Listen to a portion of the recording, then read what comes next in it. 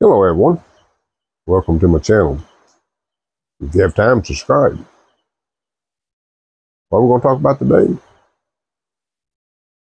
Weather. Yeah, the weather's been rough here. As you can see behind me, my blinds are down. I do have a plan to fix them, which I'll show you once I do it. Hopefully we'll prevent this from happening again, or at least limit it.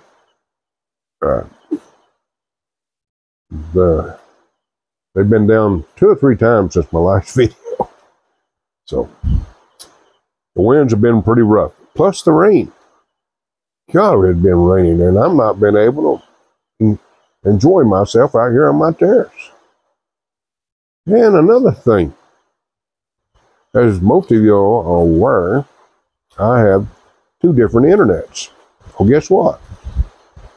Both of them were down. So I've been offline. So it's been rough. Now my chickens seem to be handling this pretty well.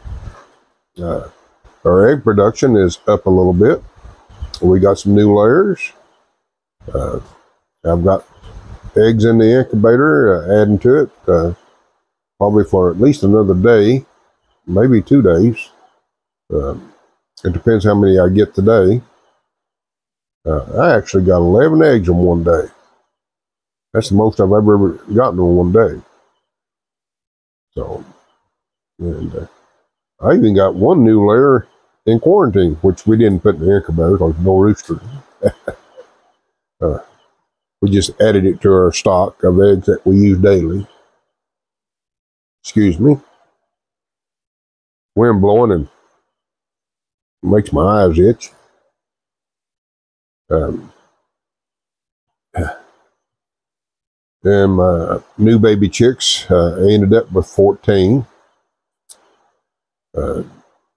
which is okay. It's not as many as I expected, but they're doing fine. And I had to actually, where the temperature's been down, cover the opening with a rug so that hold the heat in.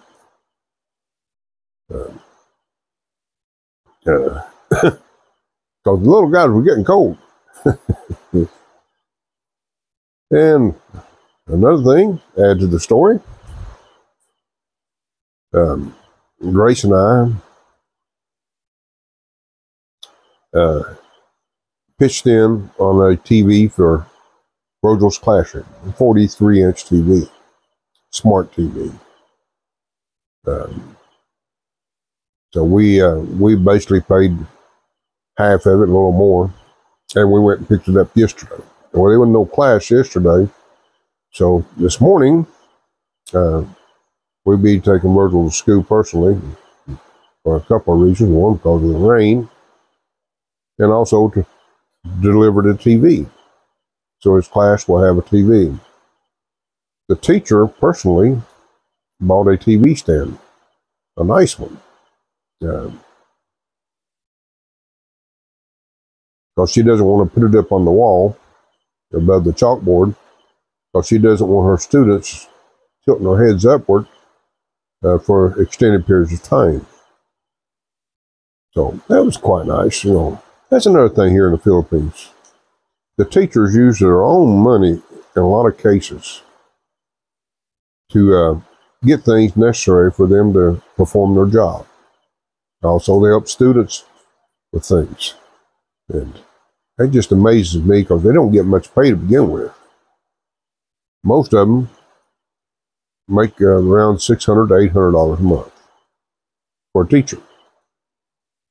Now, some that's been there for a while make a little more than that, but that's about it. I don't know what this one makes. She's been there a while, but it's not extreme. Plus, she travels a long way to school too. She got about a 30-minute drive from where she lives to school. So I admire these teachers, their dedication. And Virgil's been doing quite well in school. I'm impressed. And the teacher has relayed that to Grace. They stay in pretty reasonable contact. And she keeps Grace informed of what Virgil's doing in school. So I enjoy that too. I'm glad he's doing good. And let's see what else was going on. Oh, our creek has not been excessive. It's up. Another thing to compel the problem with internet is the brownouts. Whew. Unreal. One after another. Fortunately, we've been blessed with the solar. Even though it's been heavily overcast, we've been able to maintain electricity. Now, there's been a few nights that I've disconnected the refrigerator and deep freeze in order to have enough batteries to last us all night. And it's worked out good so far. And then when the grid come back on the following day, naturally I had enough batteries left early in the morning to turn everything on and also to keep our water tank full of water. Okay. Hard these winds are blowing. If that tank was to get empty, we'd have a catastrophe. So I've had to stay on top of everything in order to maintain things, keep more damages. But we've been very fortunate, you know. And I'm happy that things have worked out as well as it has. Now, I've been shopping online for additional batteries. And I've actually watched a YouTube video of this battery. And also, I've seen its sister being used in the U.S. And both of them, both reviews, were good. These were independent reviews. They weren't sponsored. Batteries weren't sent there just for the review. These people actually bought the batteries personally because of the price and wanted to test them. And I'm impressed, especially after a disassembly of the build quality. And the good thing about these batteries is that they can be connected in series or parallel, up to 4 batteries, which is nice. So I can get two 250 amp hour batteries, or 12 volt to get my 24 volts. And that would give me additional, when fully charged, 7 kilowatts, in addition to what I have now. Now the batteries I got now, I've got roughly 5 kilowatts, which will give me 12 kilowatts. On a good day, it means I can do 24/7. Now, this is not going to happen till probably about November. Maybe December, I don't know. It depends how things go. Then hopefully next year, sometime, I can get another 12 to 1500 watts of solar panels. That should put me on reasonable days to good days, 24/7. That should drop my electric bill considerably. I don't know if I mentioned it. I think I have in the past, but my electric bill has, even though we're not using no more kilowatts, it has jumped to over $100. Actually, it's hitting about 125. And I monitor how many kilowatts we use.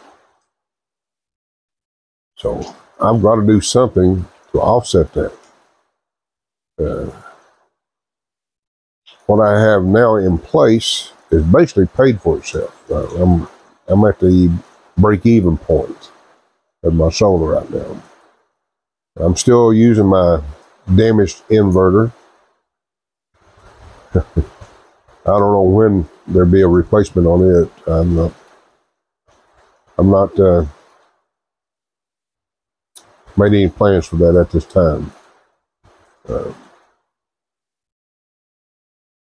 So we just have to go from there. Anyway, that's a little update of what's happening here at the homestead. we're all hanging in there with this weather. This weather is going to hang in here to. We're not going to get a break till about Thursday or Friday. And that, like you heard me say, a break. According to what I've seen, the weather patterns, we're going to get hammered again probably next week. But we'll manage. We'll survive it. And I deeply appreciate each and every one of y'all for watching and taking time out my videos. Especially listening to this old man that's ramble along. So thank you. And until next time, until I can upload again, hopefully. Everybody take care, and I'll see you soon.